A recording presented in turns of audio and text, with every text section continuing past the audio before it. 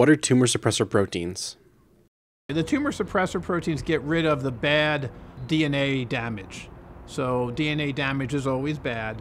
And when there's bad DNA, you want it to be eradicated, you want it to be fixed.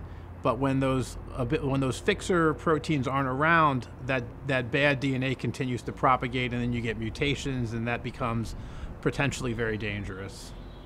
Are tumor suppressor proteins part of the immune system?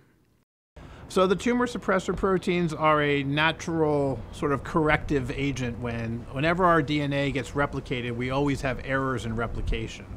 But we have inherent parts of our body's replication apparatus that's designed to fix these errors. When you're replicating a single or a double strand of DNA, you're getting billions of base pairs. And even if you have a very, very small error rate, we're talking hundreds of thousands of errors. So those all need to be repaired appropriately, or else you get propagation of continued errors and more mutations, and that has unfortunate consequences.